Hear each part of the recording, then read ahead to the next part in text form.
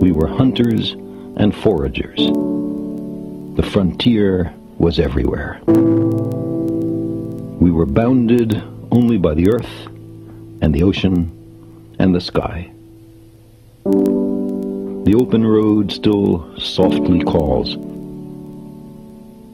Our little terraqueous globe is the madhouse of those 100,000 millions of worlds.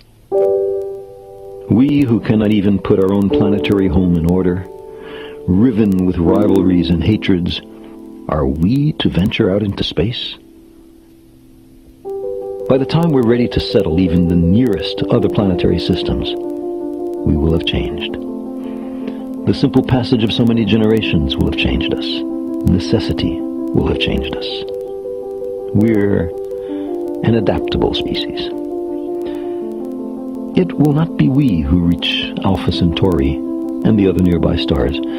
It will be a species very like us, but with more of our strengths and fewer of our weaknesses. More confident, far-seeing, capable, and prudent. For all our failings, despite our limitations and fallibilities, we humans are capable of greatness. What new wonders undreamt of in our time will we have wrought in another generation and another? How far will our nomadic species have wandered by the end of the next century and the next millennium?